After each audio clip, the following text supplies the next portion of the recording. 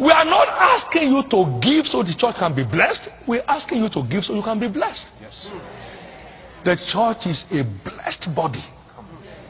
He said, the glory of this little house shall be greater than the former. The silver is mine and the gold is mine, said the Lord. You are not given as a sponsor. You are given as a privileged covenant child. You are too small to sponsor the kingdom. You are too small to sponsor the kingdom. Because God's project is according to God's size. You can't measure up. You are too small to be a kingdom sponsor. No. Don't ever mistake yourself as a sponsor. Our mission has no sponsor. The silver is mine and the gold is mine, said the Lord. But we get blessed along as he carries out his project on the earth by committing ourselves to it. I knew giving was the way up, and I committed myself to it by covenant. And bless God, I'm not down, I'm up. Some fellow said, okay, I was worth $150 million. I said, that's an insult. $150 million, that's an insult. I'm worth Philippians 4:19. My God shall supply all my needs according to his riches in glory by Christ Jesus. 150 million too small. That can be. That can be. He said, you shall lay up gold as dust. Is that 150 million? No. And check it out. Please check it out as I close. Check it out. Now, giving does not automatically result into prosperity. You have to be spiritual for your giving to command returns. You have to be spiritual. Now, hear what he said. He said, receive, I pray thee, the law from his mouth, and lay up his words in your heart. If you return to the Almighty, you'll be built up. Then you shall put iniquity far from your tabernacle.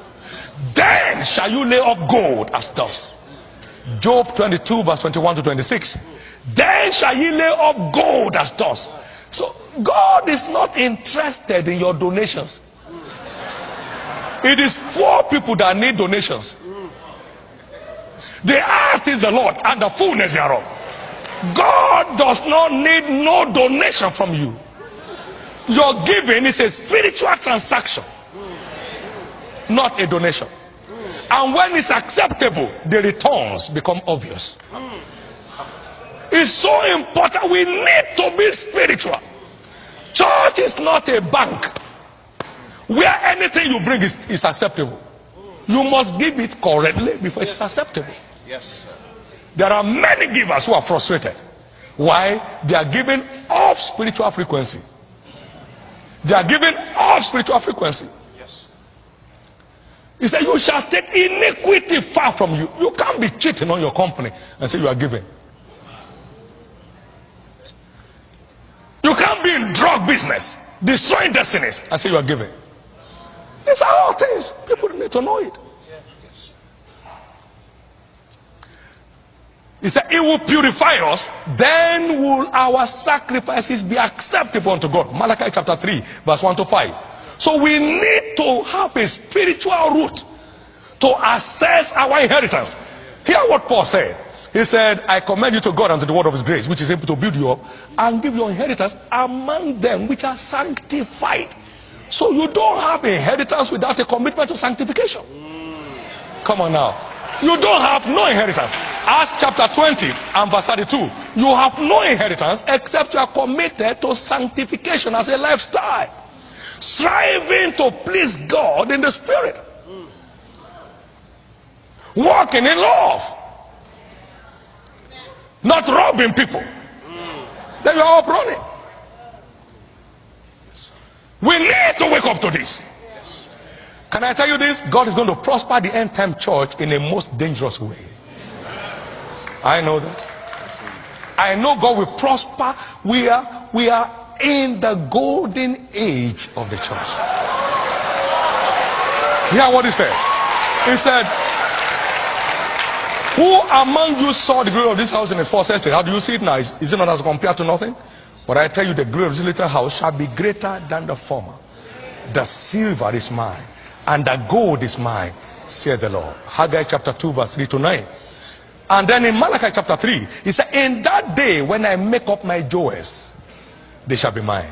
So there is a day of kingdom economy. There is a day of divine economy.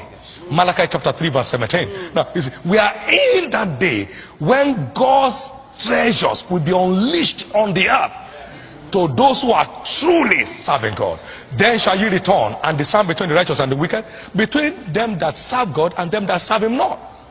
Malachi chapter 3 verse 17 and 18. So it's time for us to clean up. I say it's time to clean up. I say it's time to clean up. It's time to clean up so that our sacrifices can be acceptable to God. It's time to clean up so that our tithes and offerings can ascend to God as a sweet smelling savour. It's time to clean up. God receives my offerings and it shows in my life. God accepts my sacrifices and it shows in my life. The truth is this: I have never had to pray for food. I've never had to pray for payment of bills. I've never had to. When it's acceptable, it's acceptable. My prayer is this, that beginning from now, your offerings, your sacrifices shall be acceptable to God. My God said, if you do what I'm asking you to do, you will lay up gold as dust, and the gold of Ophir as the stones of the brooks. He said, yea, the Almighty shall be thy defense, and thou shalt have what? Plenty of silver. Plenty. We are in the days of strange plenty. Strange plenty. We are in the days of strange plenty. By the grace of God, we're starting up our third university very shortly. Activity is about to kick up because we want to remain the light of the world.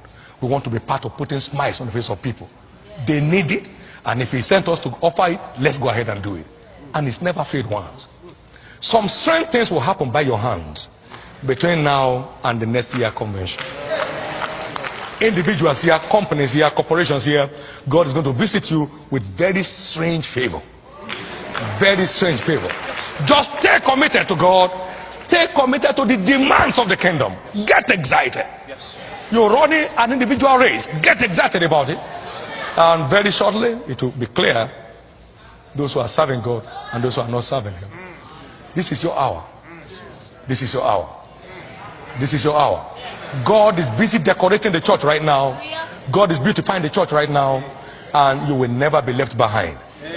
You will never be left behind. You will never be left behind. Come on, give the Lord a big hand of praise.